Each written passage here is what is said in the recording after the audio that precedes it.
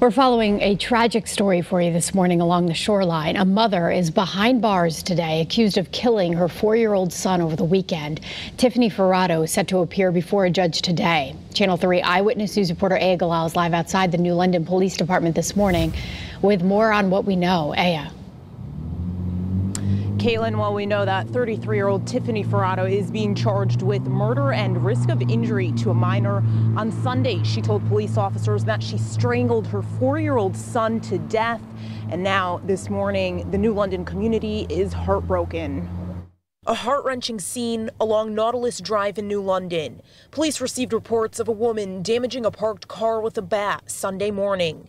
Eyewitnesses recount what they heard. Like somebody hitting something, a stump, I don't know what it was. 33-year-old Tiffany Farrauto left the scene, then came back and told police that she strangled her 4-year-old son and that he was inside the apartment. Police went into the apartment and found the boy unconscious and unresponsive.